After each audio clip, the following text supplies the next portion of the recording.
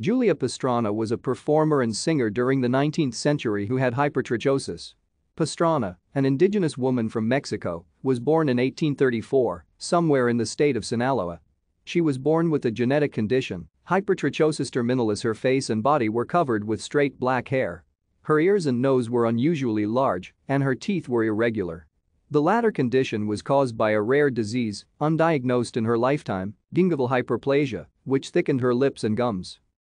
Multiple versions of Pastrana's early life exist. Literature produced by those who managed the freak shows she appeared in described her as belonging to a Native American tribe called root diggers whose members were similar to apes and lived in caves. In this version, it is said that a woman identified only as Mrs. Espinosa was kidnapped by the tribe and held in a cave and took Pastrana with her when she was able to escape. In another version, which is based on the words of indigenous villagers in Ocaroni, Mexico, Pastrana was a local girl whom they referred to as Wolf Woman. In this version, Pastrana lived with her mother until her mother passed away, after which her uncle sold her to the circus. Thank you for watching. Like and subscribe if you would like to view more of our videos. Have a nice day.